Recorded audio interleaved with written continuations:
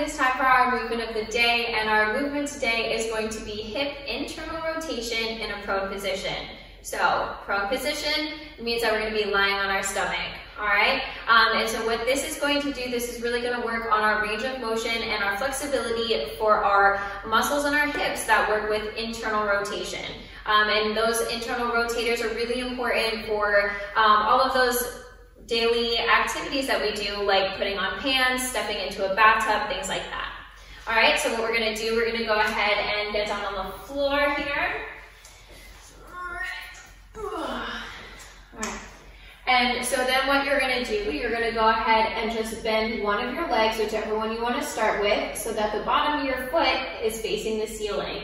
And what you're gonna do is you're gonna rotate your leg out and then back in. And I know it looks like we're going the opposite direction, but this is working our internal rotators. And so we want to make sure that we are keeping this knee bent, and I want you to only go to the point that doesn't cause you any pain or discomfort. All right, and as many times as you do it on one side, you're going to want to go ahead and switch and complete it on the other side so that we stay nice and balanced here. All right. So go ahead, give that a shot, and let us know how you do.